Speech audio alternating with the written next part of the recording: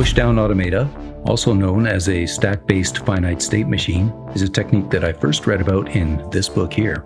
The big pro to using a stack-based FSM is that it acts a little bit like a history. So your characters or your systems in your game can react to something that happens in the world and then go right back into what they were doing before. And in fact, they can do that many levels deep, and that's what we're going to build today. And instead of doing a character AI, which this is also great for, we're going to build a push-down automata that you could use for a crafting system. As always, the best way to learn is to do. So let's get started. Well, let's take a look at a diagram really quick before we start coding anything. Push-down automata is implemented with a stack, and it's going to involve a whole bunch of states being pushed onto the stack. Since we're building a crafting prototype today, we'll have 5 different states here: idle, collect items, refining, crafting complete, and then counter effect, which is when a problem happens. The crafting workstation will start in an idle state, but if the player starts interacting with it, we'll push another state onto the stack, which is where the player will provide their materials. If they stop interacting with the workstation, we pop that state off of the stack. Now, suppose they do meet all the conditions to start crafting, then we go into another state, which is the refining state. So while this refining or crafting is going on, we might push on some negative effects that the player has to deal with and counter. We'll push those on the stack. As the player deals with them or doesn't deal with them, we pop them off and handle the consequences. If we make it all the way to the end of the crafting, we're going to push one more state on there, which is the crafting complete. This will give the player their reward and consume any materials or deal with anything else we have to do. And then we start exiting these states one by one because their conditions have all been met. So one by one, these will all be popped off until we come right back down to an idle state. So let's code up our push-down automata and create a couple states to get started.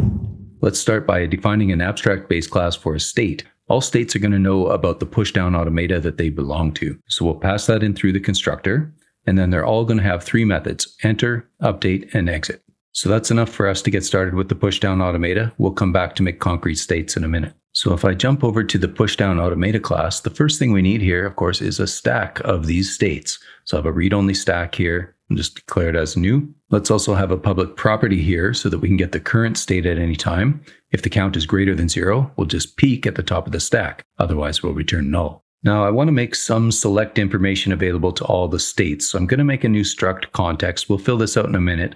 But for now, I just want to make it publicly available from the pushdown automata so that the states can read it. When we create the pushdown automata, we'll accept that context in the constructor and set it. Next, we need some mechanisms for pushing and popping states off the stack. So let's start with a push state method. It'll take in a state and push it right onto the stack, and then we will enter that new state. Likewise, we need to handle pops. So we'll have a pop state method. Let's check to make sure there actually is something on the stack. If there is, we need to exit the current state. And since that's always the top of the stack, we just call the pop method. Now, when our update method calls, we can run the update method of the current state, as long as it's not null, of course.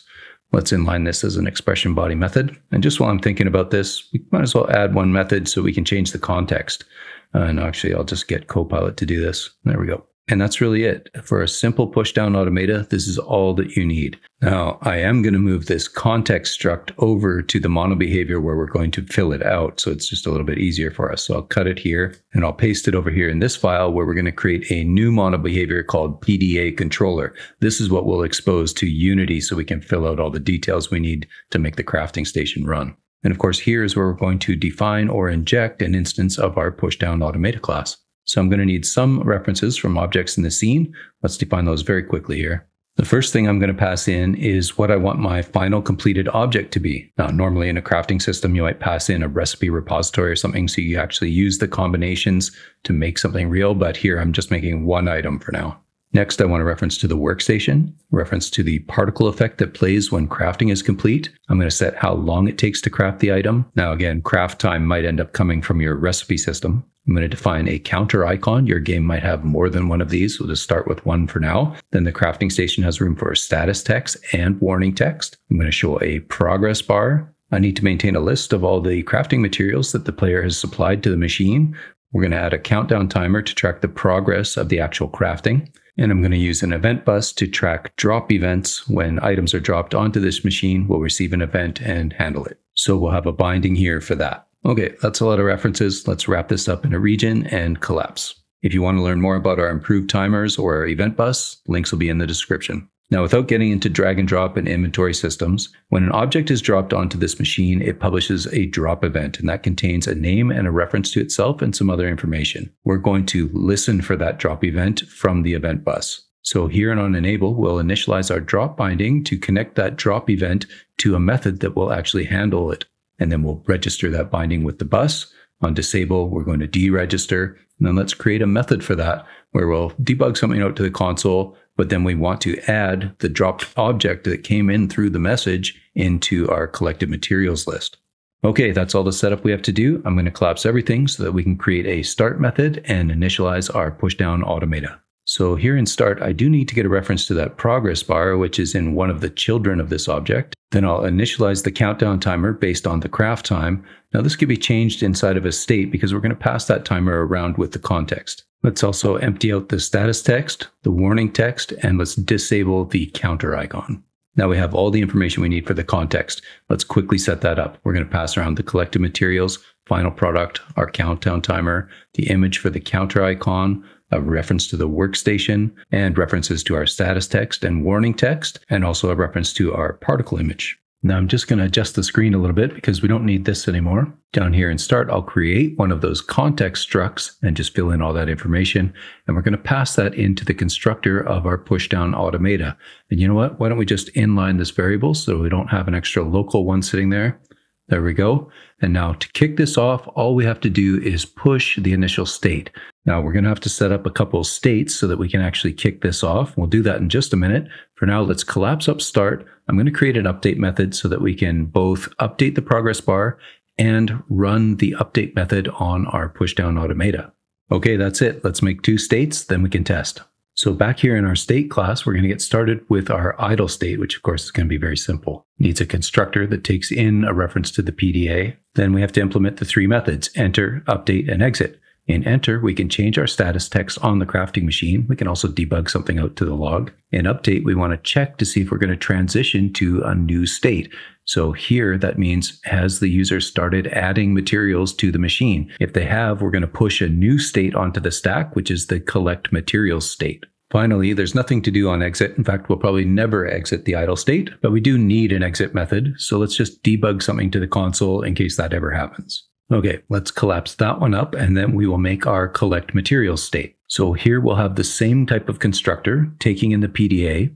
Then we'll have an enter method. Here we can change the status text on the machine again to say add more materials and debug something to the console as well. Now in update where we're thinking about transitions, what we can say is if for some reason we have 0 materials in the machine, we need to pop the state so that we go back down to idle. However, if we have all 3 slots filled with materials, then we want to go to another state. We want to push another state onto the stack, and we're going to make that one in a little bit. That'll be the one that actually does the crafting. Let's comment it out for now, and instead we'll just debug something to the console. This way we can go in and test now, and we'll come back and add more states in a little bit. At the moment, we don't have to do anything special in the exit method. So once again, let's just debug something out to the console. Now, there's one thing we absolutely can't forget, or this won't work at all. We have to go back to the mono behavior where we initialized our PDA, and we have to push the initial state onto it. Time for a test. So I've already set up all my references and hit play. You can see we have a message in the log entering the idle state, and the message on the crafting machine is changed as well. As soon as I drag an item in there, it changes into the collect materials state, and the message on the crafting machine changes as well. If our crafting station goes back down to 0 materials, it's going to go out of the collect materials state and back into idle. So let's put these vampire fangs back in there. We go back into the collect materials state, and now let's put all 3 items.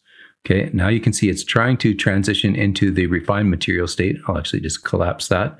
You can see it's constantly going to try to do that, but we've got that commented out right now because we haven't made that state yet.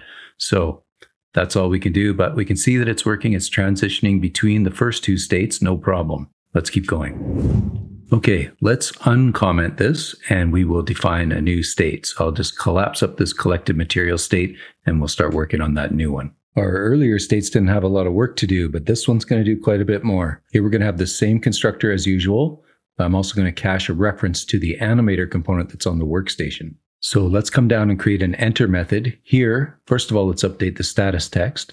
And we can put something out in the console too. But then I want to get that reference to the workstation animator. And we're going to trigger a property on it. So why don't we cache that up here as a hash? Then right away, we can set that Boolean property to true. So that takes care of kicking off the animation. But why don't we also iterate over all of the collected materials, and let's get a reference to their image, and we'll just change them so they're semi-opaque. I'm also going to grab the component on them that makes them draggable and turn that off so that they can't be removed while the crafting is going on. Then we have a reference to our main timer that runs the progress bar and keeps track of how long it takes to make the item. Since all the items in this prototype take the same amount of time to craft, all we have to do is run the start method. Okay, that one's a little long, so I'm going to collapse it and we'll move on to update.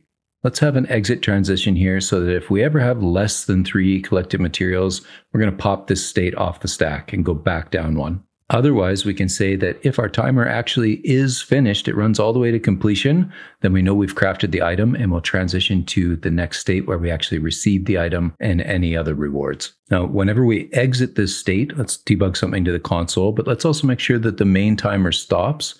Let's also turn off the workstation animation. So there were a lot of moving parts there. Let's hit play and then we'll load up this crafting station. So I'll give it one item. We'll just make sure that everything looks right in the debug log. And of course, once I get all the items in, we go into the new state and the progress bar starts moving and the animation starts playing. Now, of course, at this state, there's not enough logic for it to be able to push or pop other states because we're not doing quite enough for that. But we can run the progress bar all the way to completion. And you see, it just never goes anywhere. It'll stay stuck there forever.